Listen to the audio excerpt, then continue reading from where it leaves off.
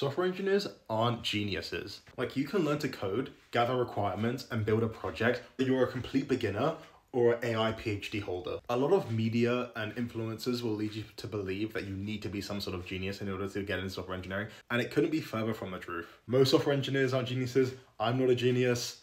Not that you thought I was. The barrier to entry for getting into this industry is literally just wanting to build things, learning to code, and just following the very basic outline steps it takes to learn to be a software engineer, which are available on the internet. In fact, anyone that leads you to believe that you need to be a genius to be a software engineer is misleading you. Please stop listening to them. You know what? The real geniuses are the PhD holders next to Microsoft that go to Cambridge. And even they probably wouldn't consider themselves to be geniuses. They just put so much time and committed to the grind. So yeah, that's it. You don't have to be a genius to become a software engineer. Please don't believe that. If you want to break into tech, go and do it. Go and find a project you want to build, do it, and start applying.